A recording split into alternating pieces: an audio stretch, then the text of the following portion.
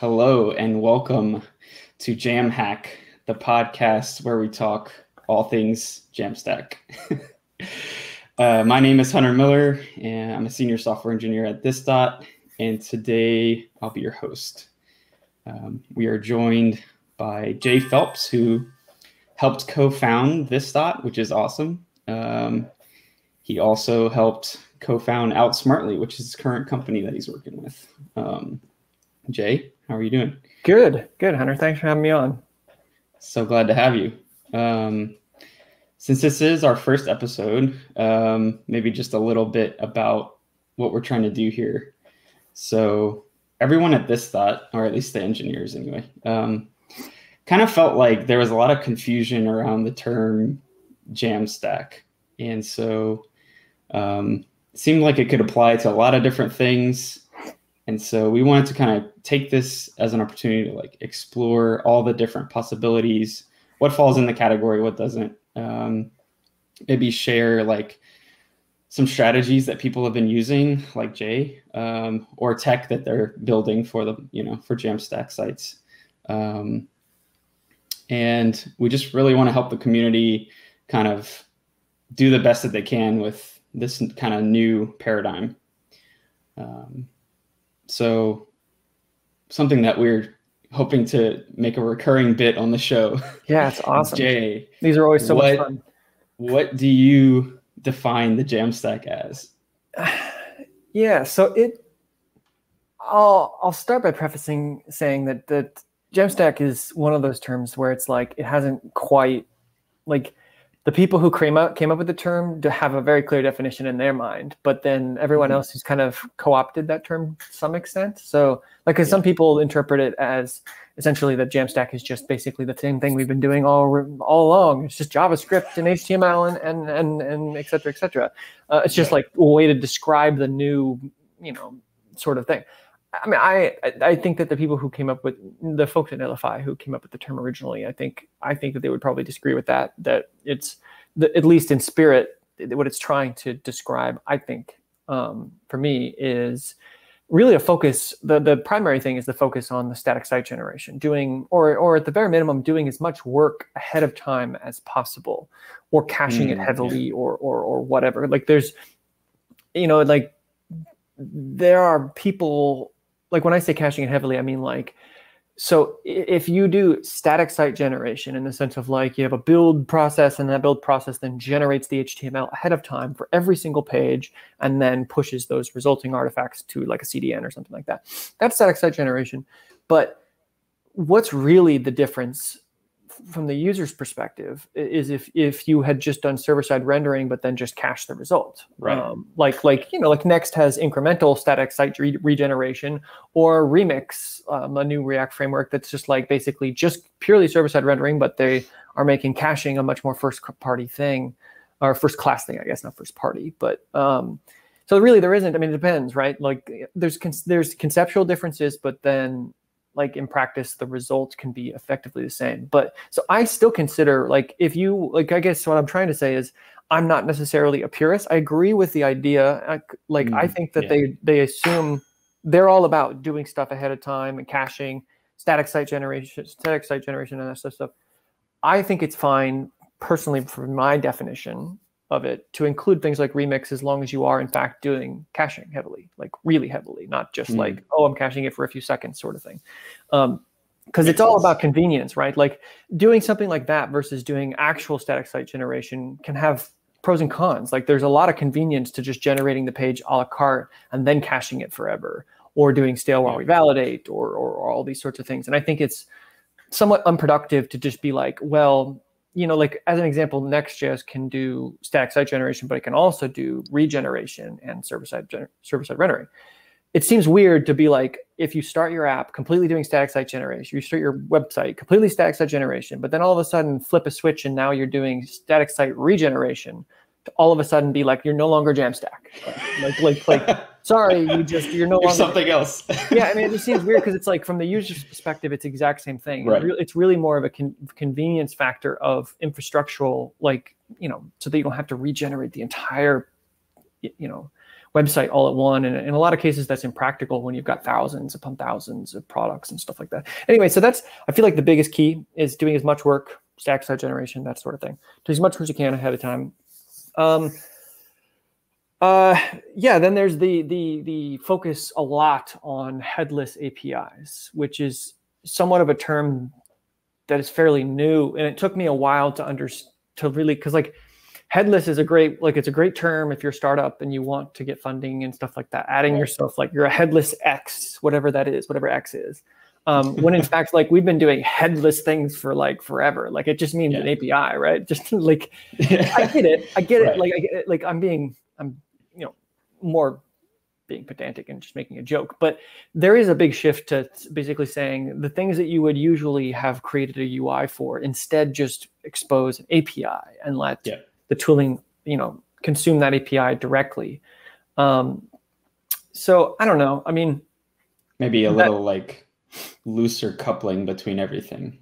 Yeah. I think that's a good way of putting it. That's the big focus, I think, is with the headless and all that, is just to decouple those things so that you can use the best tool for the job. I mean, like for example, case in point, Contentful being like an incredibly popular, well, I mean, relatively in that world, headless CMS. And so like, but let's say that you were trying to do A/B testing, or you were trying to do actually a really great example is like Shopify versus Contentful. Like imagine it's all bolted into one, your CMS and your store and your inventory management and all that stuff, all is in the same thing as a traditional model might have been. Mm-hmm. Well, now what if their store, like what if Shopify really does a great job at making their store, but not really a great job at all the other CMS side of things, like supporting for A/B testing or plugin systems. So now instead you can basically just use the right tool use the best tool for the job, like in the sense of Contentful focuses on being the best headless CMS. Shopify focuses on being the best e-commerce headless API. They also have the non-headless stuff with the liquid templates and stuff. But and so I see those kind of combinations a lot. That's a really common one. But then there's other stuff too. There's feature flagging, A/B testing, all sorts of data analytics and insights and all that stuff. So I think those are the biggest things. I know. Well, what did it used to stand for? I know JAMstack used to be an acronym, but then they decided to not make it an acronym. Like it used to be all caps JAM, and then they decided now it's camel case or just normal case. Yeah, like just like capital J and then lowercase AM. So JavaScript, APIs, and markup. And markup. Yeah, I think that sounds right. Yeah. Which, right, like you were saying earlier. Maybe kind of what we were doing, but yes, there's a whole reason behind it all. Why do you think we maybe got to this point? Why? Is that what you said? Right. Yeah. Why did JAMstack come about? Somewhat of as a pullback, ironically, like in the sense of, so there was all server side. At least this is my opinion. This is not facts, but my opinion is that it's somewhat of an odd pullback from. We started the web with like everything's completely static. Here's an HTML file. Sprinkle in some JavaScript for some dynamic content. Then we kind of shifted things from, they had the whole PHP renaissance, right? Where we shifted a lot of stuff to being dynamically done on the server and all the server side stuff. Everyone, if you've been doing web for a while, you remember that. And that's still popular today, just to be clear. I mean, PHP is wildly popular. All the ASP and all that stuff is still very, very popular. So I think it's easy to discount it, especially on like Twitter. The Twitter community and stuff. Like it's easy to like pretend that doesn't exist when in fact it very much exists. Yeah. But then there was kind of the next kind of renaissance was the client side single page app type of thing, right? Like and that was, because simply browsers just got faster. JavaScript actually got fast. And so there was some things you could do client side that actually would be faster. For, as an example, the client side routing, right? So after you've loaded up the page initially, from then on out, you could do some things faster by just keeping it client side, because you could just make API calls and maybe you already have the templates client side or whatever. Maybe you don't, or even if you don't, there's less work you have to do, blah, blah, blah, blah, blah. But then people kind of realized that like it kind of got to it kind of got too extreme. Like we doubled down on JavaScript too much in at least I think that's what people would say. And so then our websites became incredibly bloated and just massive, tons and tons of JavaScript. And at the same time, whereas before when web apps were becoming a thing, people were really targeting like desktops, right? And so the worst thing you had to deal with was Internet Explorer, which wasn't a bad thing, but it was like that was what you had to deal with, is does it run okay on Internet Explorer? You didn't have to deal with you did have to do with internet speeds, but honestly, internet speeds were not that bad back then. Like they were actually pretty fast. Yeah. And then, but concurrently to that, basically as we were increasing the amount of JavaScript, concurrently, the average developers, our average device and stuff got slower and slower, and internet got slower and slower because of mobile. More traffic shifted over to mobile faster than the mobile devices could keep up with the demand of JavaScript. Especially once, especially once Android came out, then it was just like boom, like tons of you could buy cheap or free phone. You could get free phones that are running Android and able to run all these apps. The problem is they're not able to run them good. Like they don't. And especially with there's emerging markets and in various countries that didn't have good internet before are now starting to get better internet, but there's still issues with them and blah blah blah. So that's kind of my quick gist of that. And then so the pullback was essentially the realization that pages are the first visit of a page is by far the most important of most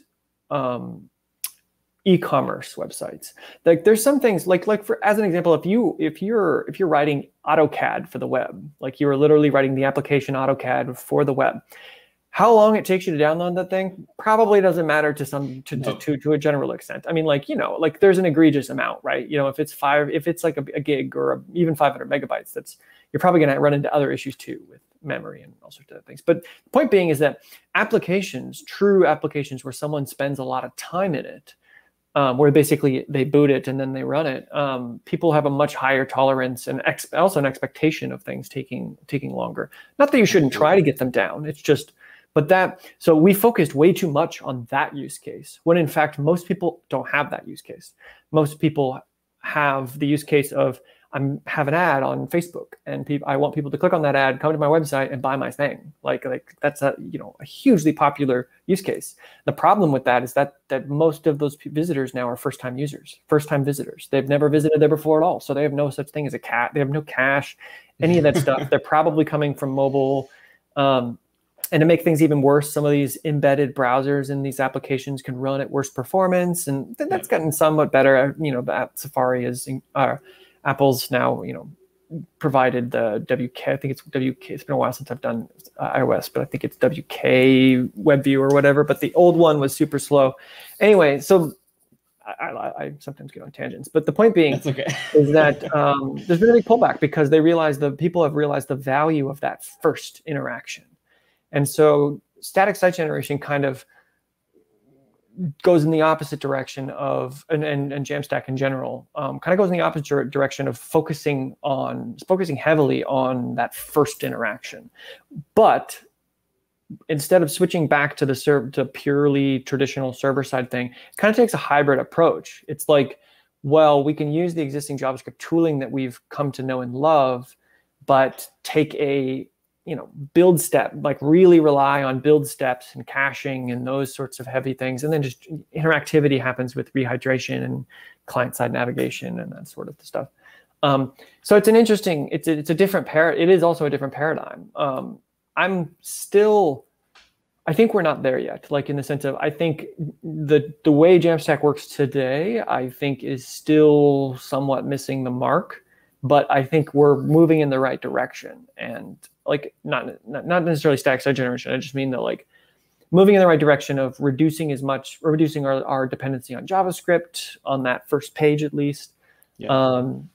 Doing as much work ahead of time, caching, reliance on CDNs and edge compute and these sorts of things. I think you're right in that I don't think we haven't gotten to quite the sweet spot. I think we're close. We're seeing React server components and frameworks like Remix and like some other, and even Next.js, you know, they're all starting to give us little bits and pieces of functionality that say, oh, I want to tune this, you know, one direction or the other, right? I want to, maybe this should go server side and that's the best use case, or maybe this should go client side.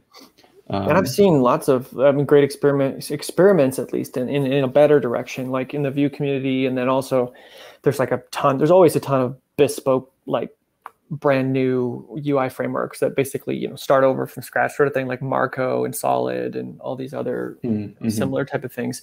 And there's been some really cool experiments that they've shown. Like I'd say the most obvious next thing that probably will be landing in some of these frameworks in the next year or two, at least I would guess, considering I've done experiments, everyone else has done experiments. It's like one of the most experimented thing ever, and that's don't ship JavaScript that you don't need. And that seems like an obvious statement, but it's just like, you know, you build your whole page using JavaScript, and then you ship the entire JavaScript bundle that was used to build that page, when in fact, majority of that page was static. Like it was just normal static HTML. And why aren't we shipping JavaScript for that?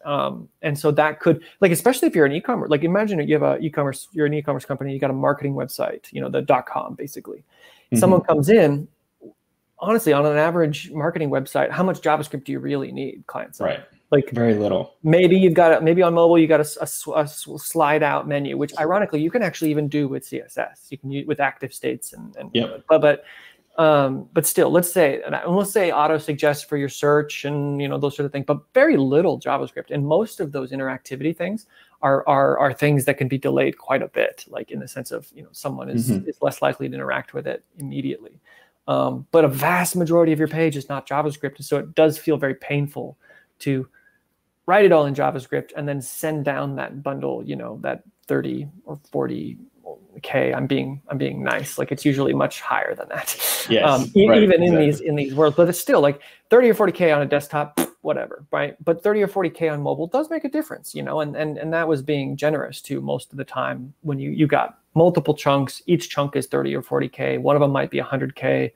You know, even with tree shaking. And tree shaking is also not foolproof, and it's also super, super easy to get your app into a state that's like great, and then it regresses later because you're not constantly looking at that bundle size and looking at what things are getting tree shaken, because it's like you have to walk on eggshells to make sure that a module doesn't just, you know, whoops, now it's de-optimizing, can't be tree shaken. Well, yeah, exactly. Like in that case, it's not even in your hands a lot of time.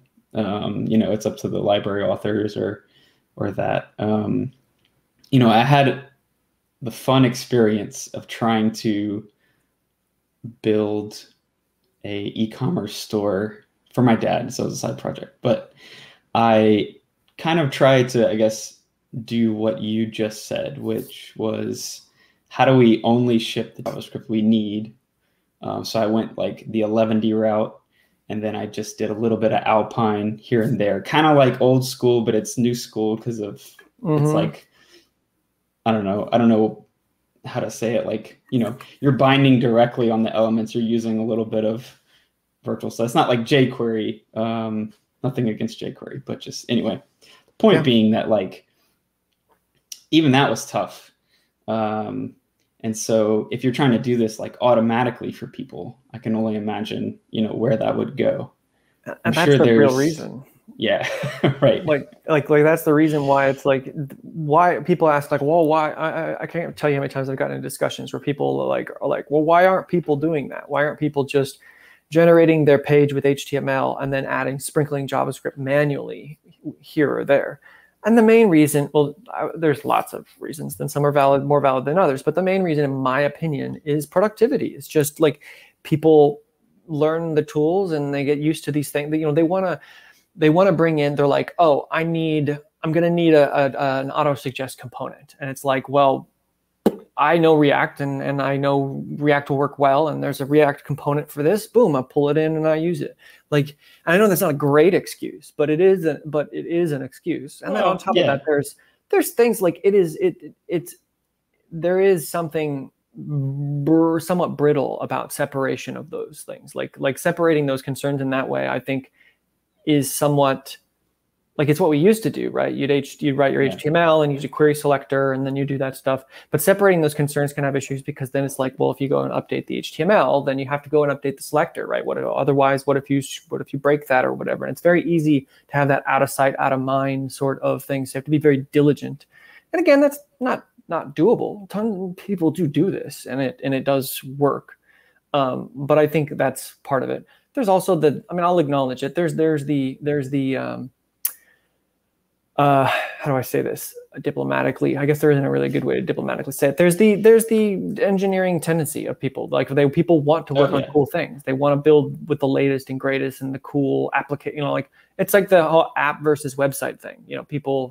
Some people feel like it's an offensive thing to call something a website and not an application.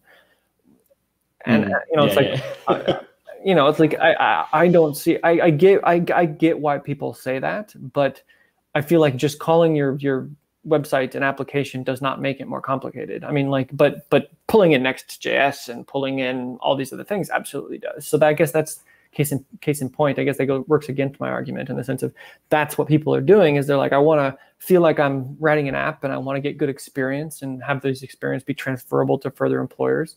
But I know that people watching this, I don't want you to feel like I'm like calling everyone out or something like that. Like, I mean, it's a perfectly valid thing. I over-engineer things all the time too. But I think that's more of a secondary thing. I think the biggest thing is the productivity that these new frameworks give you. Having them all in one. And so eventually when we get to a point where they're going to be able to do these things for you, either automatically or with minor annotations, like most of the proof of concepts I've seen so far use some sort of annotation, like whether it be like you have a comment or you have a higher order component thing or whatever it is, you somehow tell a compiler that like this component should be client side and this component should be server side or statically generated or whatever, and you shouldn't send the JavaScript for that. And that's what I think what we got to get to. I think trying to push everyone away from these frameworks, like I don't think that's the move. Nuxt and Next and I think that's not the move. So I think like there's some. I think there's always been, even before maybe React, there's always been kind of a tension between kind of doing things, the more modern way versus kind of the old way. And that's, still existing to this day. Right. Always. Unfortunately, trying to drag us away from the tools that we love. Yeah. That's true. Yeah, I mean, there are. I think that there's both ways. There's going to be people who I can think of a couple people who are just very diehard. Like, we shouldn't be using Next. We shouldn't be using any of this. We should start with HTML, and that's what we should start with. And then if you need interactivity, you sprinkle in JavaScript, just like back in the day. I mean, what we did back in the day. And there's some, like I said, there's some truth to that. It's trade-offs, And exactly. At the end of the day, it's a case-by-case basis. I think any blanket statement, is just, not accurate. Right. You can't always follow some kind of dogma. I think it's, you have to talk about complexity. Like, at what level is that okay? Mm-hmm. At what level of complexity is sprinkling in JavaScript into some HTML okay? Right. And at what point does it become unmanageable and more complex? It's just downstream, Right. And it's like, at the end of the day, like, okay, let's say I need to build like an e-commerce website or whatever that has thousands of products or something like that.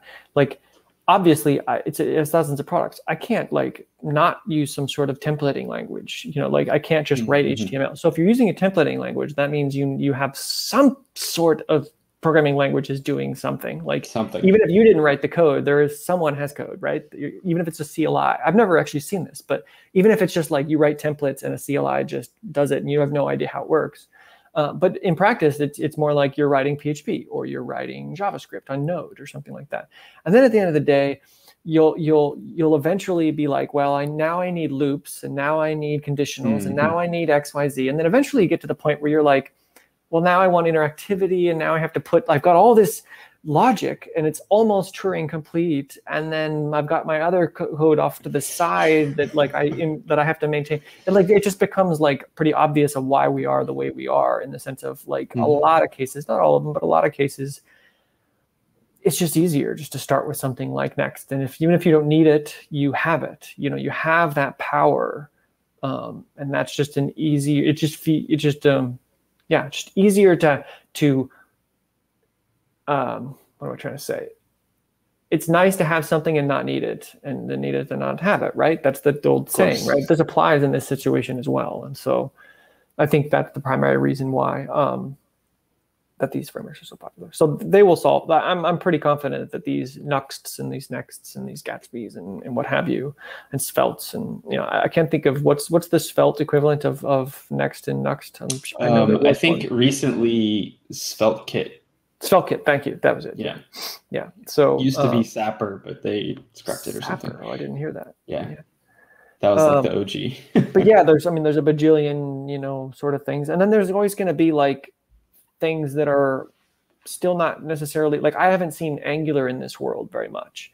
And that's not surprising to me, because Angular is kind of philosophically more targeted, in my opinion. I don't want to speak for the core team. I'm just saying from my opinion, philosophically more targeted towards applications, like true applications where it's like you download this thing and then you live in it.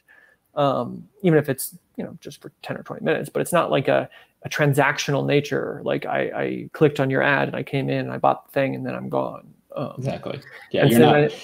You're not standing up services and controllers and all that just for. I mean, it's a lot of ceremony just for that. I mean, but the ceremony can pay off dividends on these really complicated apps. At least some people believe it does. But do you think that this chase for performance is fruitful? In the end, are we chasing something that we can never be fulfilled by? Yeah, I guess in the literal sense, I don't ever see a time where we're going to be like, we're done. Like everything is as fast as it needs to be, and making something faster is going to be meaningless. I don't see that as, but especially like, I know some people, I've talked to a couple people on Twitter about this before, like this topic has come up before, and some people disagree with my opinion, but I feel like a big part of this is also that not only so computers have gotten faster, but so have the requirements have gotten more difficult and computationally intensive. Like, and we've also, I remember back in, like Gmail was probably one of the biggest first applications of the web. And they were many years ahead of the next major notable application of the web. Like they were just doing things that other people weren't doing, right? But even in 2009, 2010, 2011, that's around the time, we got Angular came out, I think in 2011 or something, or at least it started to become popular around then, the first Angular. And, you had Backbone and these sorts of things. And so it started to become more possible of what you can do. And just things have shifted, right? We've shifted from native applications to doing things on the web, not exclusively, but a lot of things. Yeah. And so the requirements have just gotten bigger and bigger and bigger. And I think that trend will continue, that more things will come from native, and then also brand new things that we didn't even think of or think would be a requirement. I don't know what that is. If I did, I would be doing it because it would be a startup. Then I would make billions of dollars, right? So exactly. But I can think of contrived examples like in a movie that aren't necessarily the reality, which is like what if augmented reality takes off or something like that? That could significantly increase the complexities of how we build our e-commerce stores, right? Which seems crazy to think about, but what if it's true? What if so I mean, it certainly would be a lot harder. You ain't going to be writing your augmented reality in HTML. I mean, I'll tell you that right here. Exactly. I mean, just look at Figma. I mean, Figma's written in C, but it's a full development suite in the browser, which is incredible. Well, it's not quite JAMstack, I would say. It's kind of, yeah, it's WASM, WebAssembly, but still, it's amazing that something of that size and complexity could be delivered to a web browser. And, you know, we're not all writing that, but I think a lot of what we're doing is, it's just more and more, you know, as new things come out, users expect more out of services, and, you know, it just continues. That's how companies stay competitive, is they're up in the bar, you know, and doing the cool things. So speaking of companies and upping the bar, let's talk about edge slice rendering. Yeah. So, and it's actually, this is a problem we're going to have repeatedly, but it's actually re-rendering. And the reason why that's really important to make a distinction is to understand what it is and why it is a thing. So we have this technology called edge slice re-rendering. And as the name implies, this happens at the CDN edge. And it's a talk on its own sort of thing, because it is a very complicated topic. But I'll give you the kind of elevator pitch without getting too deep into the technology itself. But the elevator pitch is, if you're using static site generation or doing caching heavily for your HTML, like with Remix or whatever it is, you got a problem. What about dynamic content? You still have dynamic content, and things that some people don't dynamic content means anything literally that you need to change. And so that could be as simple as, I need to change my pricing or my inventory or your cart count, like how many things are in your cart and all that stuff. Or it could be probably more of a big problem these days with, as far as the performance side of things go, is doing A/B testing and personalization. Like most e-commerce stores want to do, if they're not already doing, some sort of A/B testing or personalization. And personalization spans the gamut, but like just a simple use case would be like, if I'm running a t-shirt store, online store, and I've got millions of different t-shirts I could possibly print for you, what t-shirts are going to be popular in Georgia are going to be very different than the ones in Nebraska, or very different than the ones in California, or even California to New York. Like, they're very different popularity of different trends, and what's offensive, what's not offensive, these sorts of things. Like, what's offensive in one state could be completely hilarious and funny and exactly what people are looking for on a t-shirt in another state. So it's best if you can personalize that based on what you think the viewer's location is. And so doing those sorts of things is really hard in the JAMstack world. So what do people do? They keep the JAMstack, but they move to the client side. They use client-side JavaScript. And the problem with that is client-side JavaScript is slow, and that's the reason why we moved away from it to begin with. So you're like negating your whole benefit of moving to JAMstack, unless you can completely defer that JavaScript until after the page is already visible and already loaded and everything. But the problem with that is let's say, it's basically, the problem with it is above the fold content, right? So if it's in the viewport and a visible, let's say the hero section, almost every marketing website has one, right? A hero section, a top part where it has like a headline and an image and a call to action, right? That's something that you don't want to hide, right? That's something you shouldn't want to wait until JavaScript loads to show. And then there's a popular thing in these A/B testing and personalization worlds called an anti-flicker snippet, which is what exactly it hides your HTML until the JavaScript is able to run, download the variations, and then, or personalized content, and then edit the HTML, which like 100% just throws away any of the benefits that you had of doing static site generation. You're like, I wouldn't say 100%, but 90%. Right. In a lot of cases, it also, anyway, it's really slow for various reasons, third-party domains and downloading the wrong variations. And there's different takes on these sorts of things, and there's ways that you can improve the performance. But fundamentally, if you're doing it client-side, you have the problem of performance just in general. So mobile devices, like the benchmark standard, and at least right now, is a Motorola G4 phone using a 4G internet connection. That's like, should be everyone's benchmark on mobile performance. And so you can use, like, that's what, like, web.dev does the Lighthouse scores on the Web Vitals. But then there's also webpagetest.org, which will let you, I can't tell you how, it's one of the best performance websites that exists for testing how fast. I can't believe it's a free service. It probably won't be forever. Because it's that awesome. Like, you can actually then, run these performance tests on these devices and look at, get visual timelines, see the different resources and stuff like that. It's invaluable for testing these things. And Yeah, and then on that device, the benchmark is 2 seconds to largest contentful paint. So like essentially that just means that like your page visually above the fold content should be pretty much done with some very minor not done, like, you know, like if maybe the letter 3 in your cart or whatever hasn't yet been updated, that probably won't get counted against you in largest contentful paint.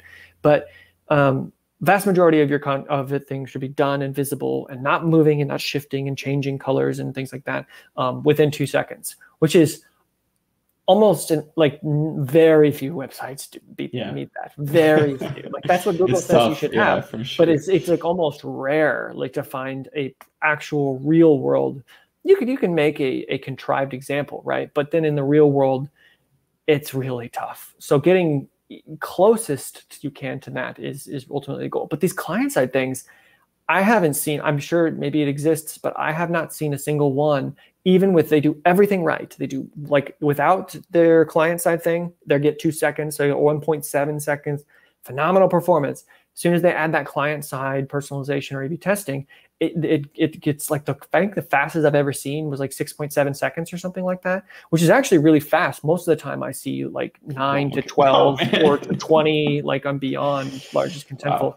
And even then that's still like, it's not unusual for me to profile someone's website and get 30 seconds plus for largest contentful on these devices. And the people just don't realize it because they're testing just on their desktop, on their fast internet, on their MacBook Pros. And it's like, if you can even notice it being slow on your fast MacBook Pro, on your fast internet, if you can even a little bit, then it's probably really slow on these other devices. So anyway, that tangent aside, so that's the problem is basically you want to be able to have caching.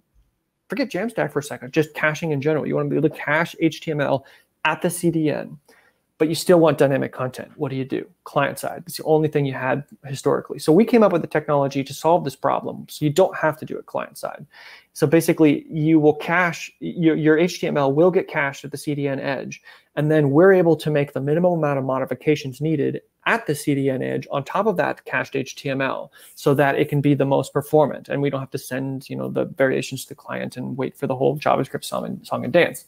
Now, that sounds super simple, but how does that work with something like React, where like you have a mental model of components and you have like rehydration? Like you can't, you could just like, oh, I'm on the CDN and I just use a query selector and then I just replace the content right there. Well, you got 2 problems. One, React is just going to blow it away when it rehydrates. That's the biggest problem. Like it literally will just blow the change away and and it's gone. That's the biggest problem. Well, one of the problems. The second one is maintainability. What if like if you wanted to, if all you wanted to do is change the text content of a span, you could put an ID on it ahead of time, set it and forget it, and then make like a hack or something so that it works. You could come up with some sort of hack to make hydration work, which is not easy to do, just to be clear, but it is possible. That's fine, but that's not necessarily the most maintainable thing in the world. Like in the sense of how are you getting how are your marketers going and modifying that headline? How are people, like, what if you didn't have the foresight to make that headline have an ID on it or something like that you could target to begin with? And who are these people who are like maintaining this edge code and this massive frame? Like you'd have to make a framework and all this other stuff. So we basically have tried to take the complexity out of that problem by coming up with edge slice re-rendering. And so how edge slice re-rendering, what it is you have the mental model. Right now we only support React, but we're going to support other things later. Right now we support React. You have the mental model of being able to override a prop, any props of a particular component. So like if you've got like a hero section component, you could decide, I want to override one of those props, like the headline prop or the image prop or whatever it is, whatever prop you want to override for it. And we know what the minimum amount of work needed to change to change the resulting HTML as if you would have actually re-rendered the entire component. So that means it's not just find and replace. If you had provided the headline and then inside the component you had called 2 uppercase on that headline, you're able to provide a new headline and it will get 2 uppercased exactly how it would have done if you would have re-rendered the entire component. But re-rendering the entire component can be slow because the higher up the component is in the tree, in your application tree, the more work that would need to be done. And we don't want to have server-side rendering. There's a reason why people don't do server-side rendering. It's also slow, relatively speaking, right? Because it's death by 1,000. Even if you don't have massive lists, it's still death by 1,000 cuts when you're doing server-side rendering. So what edge slice rendering does is it uses static analysis ahead of time during your build process to figure out if you were to change any given prop, what would be the JavaScript I would have to run to generate a new value, and where exactly on the page will this resulting new value go, and what do I need to do? Is it an attribute? Is it a list of items that I need to re-render? Like, what is it? Is it style on something or something like that? And so that's what. So you are able to have that mental model. And I know this is this approach is completely unlike anything that any product, anything people have seen. So it's really hard to wrap your head around. But the mental model is essentially, you can override any of the props at the edge, and it will perform much better than just server-side rendering. In fact, in practice, we haven't seen a case yet. You can make contrived examples, but I haven't yet seen a practical, actual case yet where you can even measure the performance difference. So, like, if we're able to serve your HTML from the CDN cache without any personalization or dynamic content, if we're able to serve that in 30 milliseconds, we'll also be able to personalize it or do A/B testing in 30 milliseconds. Like, the internet varies, right? And locations vary and all that stuff. But the point being is, it gets rid of so much of, it's able to just do the very minimal amount of work needed while still keeping a really good mental model and a maintainable mental model. And so, we think it's a really exciting approach. And the folks, we've been working with thus far, we've been working with folks for over a year, but we're just recently coming out of stealth mode and opening up to more folks. Just to be clear, this is something that we do at Outsmartly. This is the startup that me and my friend Shalom and Emily were co-founders of. That is pretty awesome. Yeah. So, I mean, it's I don't want to, we don't have to go super deep into it, but because I've got two talks, one at Next.js Conf and one at Gatsby Conf, that go much, they show examples and might go deeper. And if you're lost, if anyone like listening to this is lost, you're not alone. I mean, it's a complicated thing. The takeaway essentially should be, if you're using React, we've got a really great way to do dynamic content and personalization and A/B testing and that sort of thing that just performs screaming fast. It's not without compromise, right? There's always going to be a compromise in any technology you use. And I'm the type of person who likes to be a little more forthright about compromises instead of trying to hide them. Like, I'm not going to, go through every possible permutation, but just like the most obvious compromise is the way you do things is by overriding props. And so if something isn't a prop, you can't override it. Not currently, at least. There's talk about supporting the ability to override contexts and stuff like that, but that does not exist currently.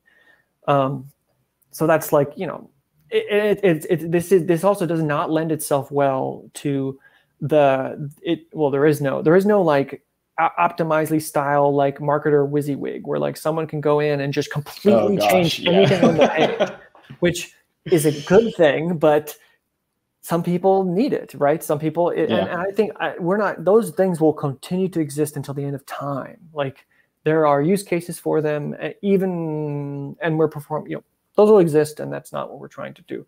But what you can do is you can actually meet the marketers halfway in a way that we've so far found that they are like perfectly happy with, and in some cases actually more happy with, and that's headless, right? So integrate in with your contentful, your segments, your whatever your headless thing is, integrated in with your overrides in this edge slice rendering. And now, if they want to do an A/B test, they just go to Contentful. They go to Contentful. They pick the variations from their existing content model. Or if they want to personalize something, you set up a persona model, and so like, these are like we did a proof of concept with ButcherBox recently that we showed on Gatsby Conf, where they've got this recipe blog that they're not doing any they're basically using it purely for SEO purposes, which is great, but they're not doing any sort of personalization related to it. So if someone comes in and looks at a recipe for lobster, and then they go to your website from a link that you provide them or whatever for ButcherBox, and you're showing them steaks are they likely to convert? Of course not. Or you're showing them, not I wouldn't say of course not, but I mean, like, if you show them a promotion for steaks, they're not going to care. I mean, they might care, but chances are they care about lobster. But if you actually are running a promotion on lobster and you can show that, you know that, and you're like, oh, they just came from a recipe page for lobster, wouldn't they want to know that they can save 10% off? Like, they came to ButcherBox, right? They came to your website to learn about what it is, and so those sorts of things. So anyways, my point of that example is that, once you set up the persona models, then the marketers and product people can continue to add new ones. They can be like, oh, now we support, trying to think of, I mean, there's steaks and pork and stuff. Let's say they didn't support pork at first, but they're like later, like, oh, we want to add a new persona, a person who likes pork, and boom, you add that in Contentful, and then everything, and then you can go in and tag products. You can say like, oh, this product or this image, I want it to be shown when someone likes pork, and what have you, and so doing those sorts of things. To some marketers, that's actually the better thing than the WYSIWYG thing. Like, because WYSIWYG can be very difficult. It sounds like less work. Especially if you have to learn about, because the Optimizely and these other products have tried to hide HTML and CSS, but at the end of the day, a lot of things just can't be done unless you learn the very basics of like selectors and HTML. Especially once things fall apart, especially when you get mobile involved and responsiveness and it's just really easy to break the thing. And so that leads me maybe to probably our last question, which is, it sounds to me like technology, coming out with these edge workers maybe is what really enabled this to happen.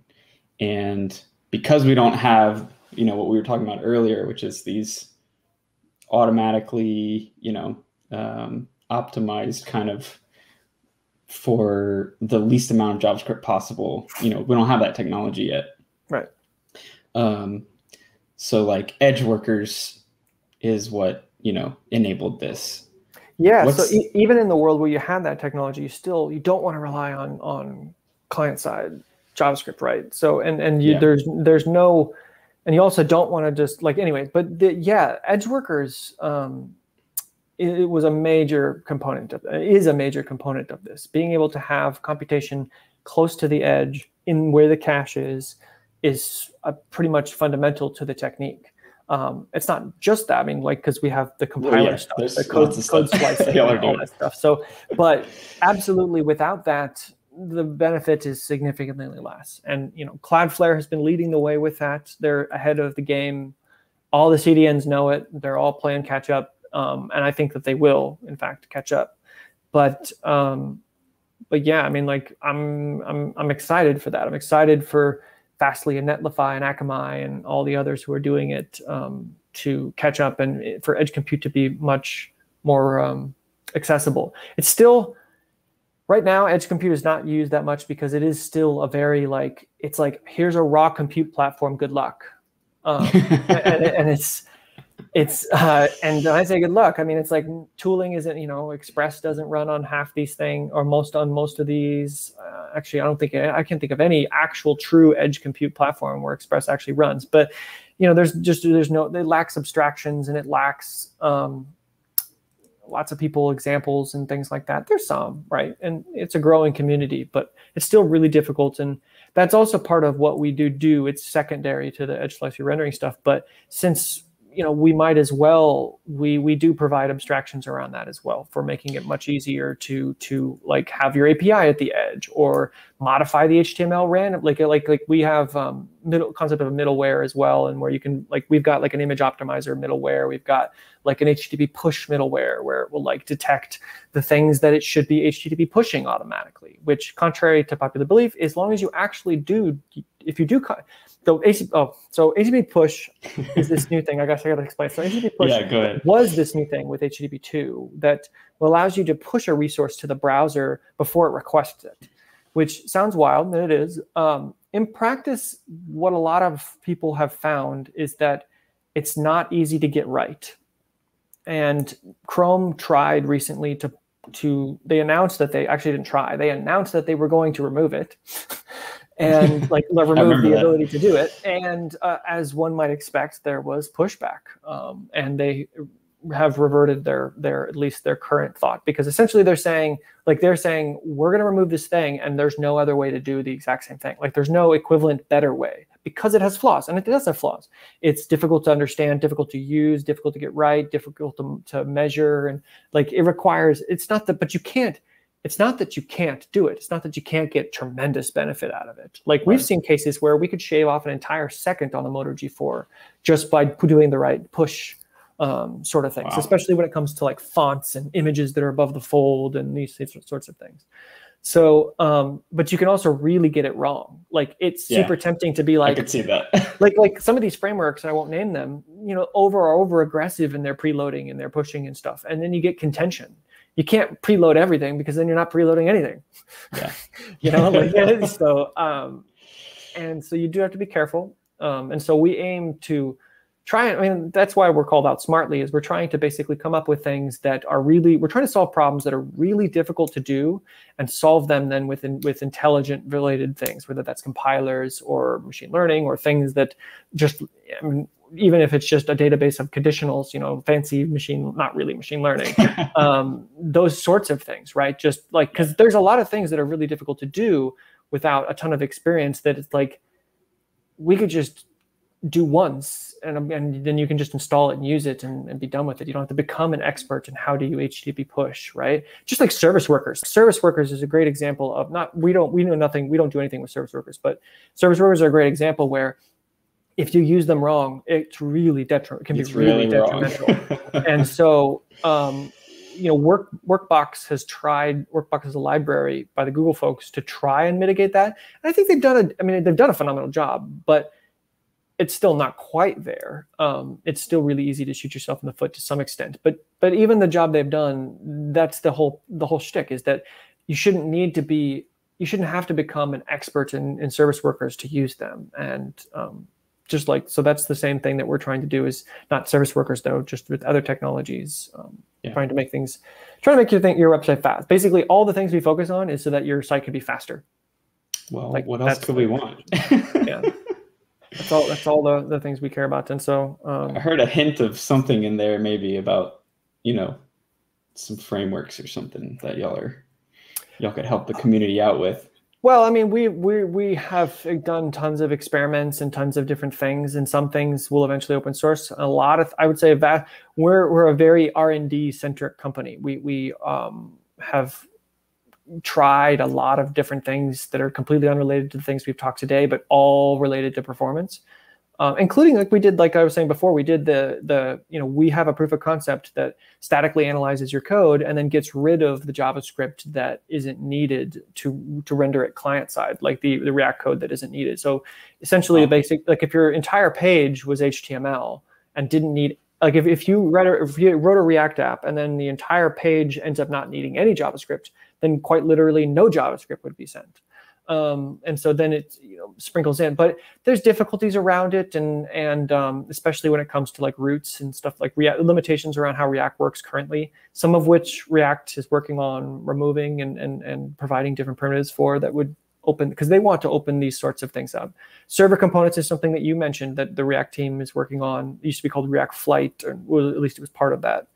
And that is basically the same. It's similar idea, except for it just, you have to do it manually, and it's still, it's designed around server-side rendering. But they are actually very interested. They have not done anything around this, but they're very interested in seeing if they can make server components work in a static site generation world. There was a person, you might have caught that on Twitter, there was a person who did like a hacky prototype of that.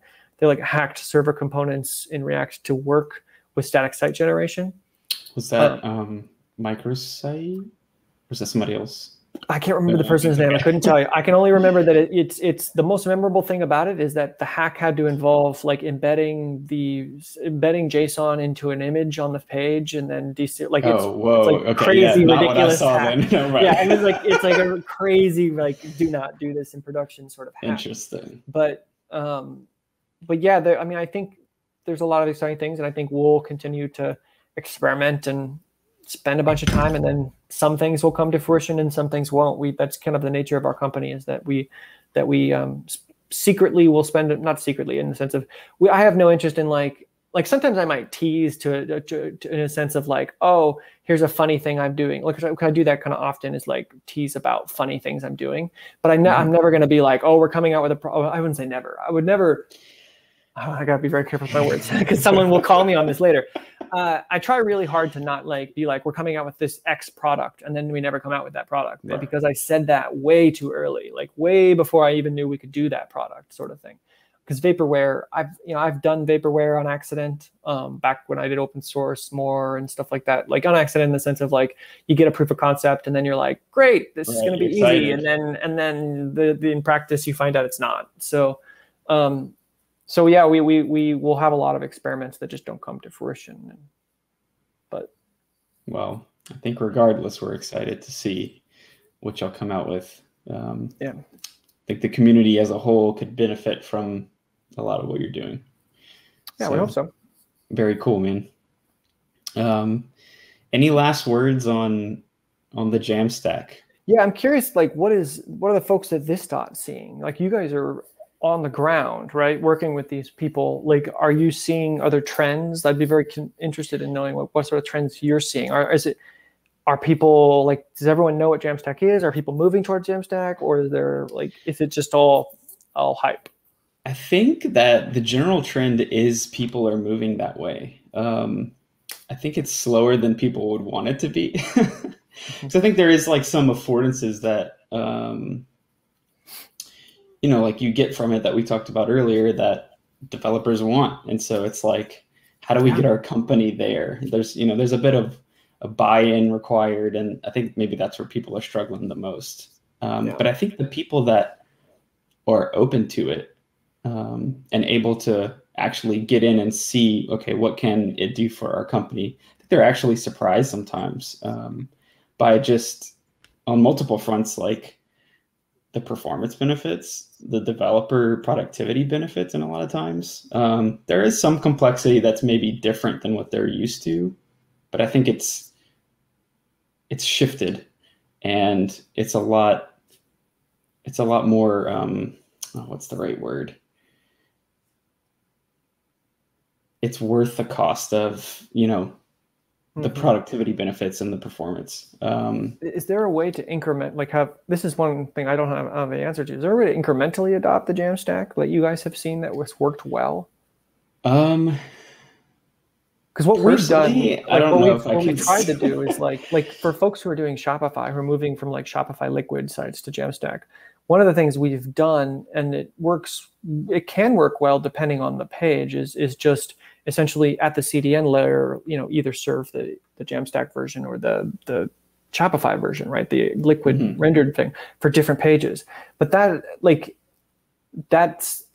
only works in very specific cases, right? And also only very, very specific sorts of, I guess cases kind of envelops everything. But I'm thinking more along the lines of like someone has written, like they're on, I don't want to pick on a framework. God.